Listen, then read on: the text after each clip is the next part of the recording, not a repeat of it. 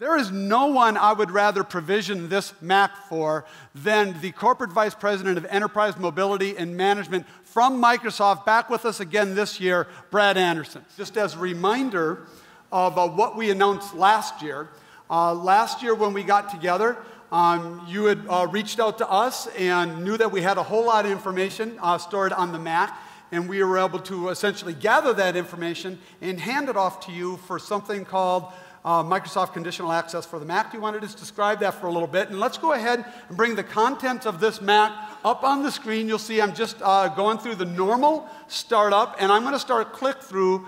Brad, while you just share with everybody what Microsoft Conditional Access for the Mac is all about.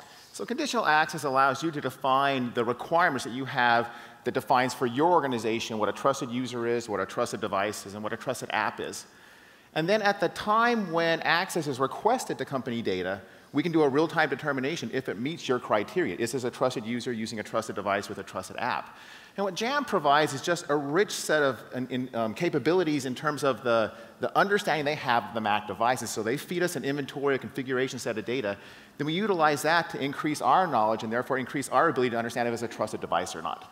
Normally, this Mac would power up to the ability to set up an account, correct? Well, it did. It just looks a little bit different. It powered up straight to the Azure AD credentials because of the feature that we have entered into 10.9 and because of Jamf Connect for Azure. So why don't we start with going ahead and entering your credentials. And you'll notice that Brad has got a user ID that we already provided him. He's just providing his Azure AD credentials just as he would sign on with Azure anytime.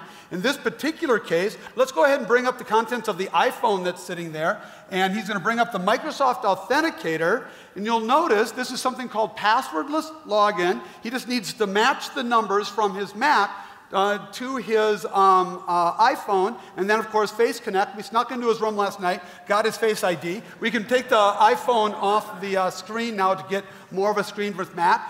And then he just entered in the passcode that he wants to use to set up his Mac account.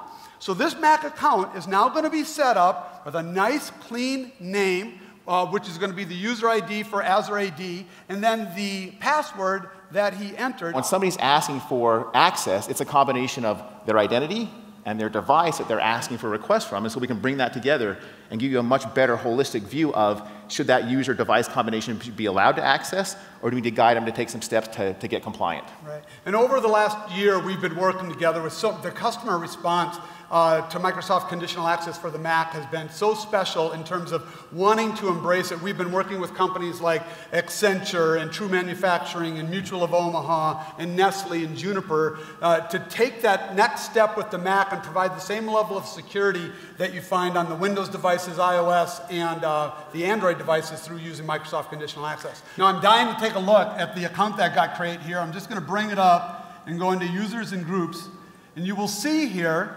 that Brad was created as a standard user, not an admin, and he is locked. So if we were to go in and for Brad, say, want to make a network change, he is going to appropriately be once again prompted for his Azure AD credentials. But he's not an admin. He shouldn't be able to make these changes. Once again, we're going to use the passwordless login where he'll be getting a code. Let's bring the phone back online here. Once again, need to match that with the two-factor ability to do the Face ID. However, we've got an error. That's supposed to happen, folks. It's supposed to error out because he doesn't have access. But fortunately, I do because I'm in IT. I'm an admin. So move.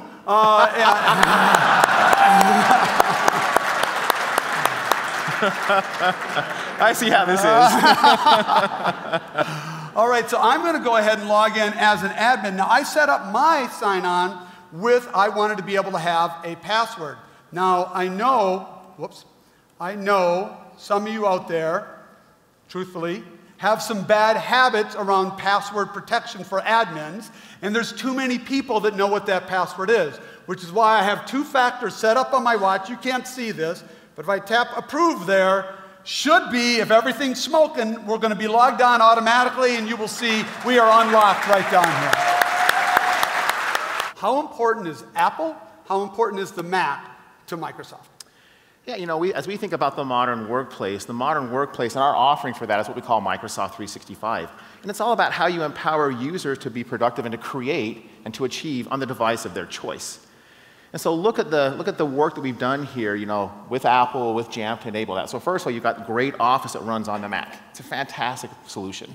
With the integration work that we've done, you know, you can now do conditional access for your devices, for your identities. You know, as a part of Microsoft 365, you have the rise to be able to remote down Windows apps down to your Mac device if you need to. It's one comprehensive hero solution that truly does enable users to be productive on any device and on their device of choice. So that's why it's so important to us. Fantastic. Brad, thank you so much for being here. Appreciate you. You've been a great sport. Thank you.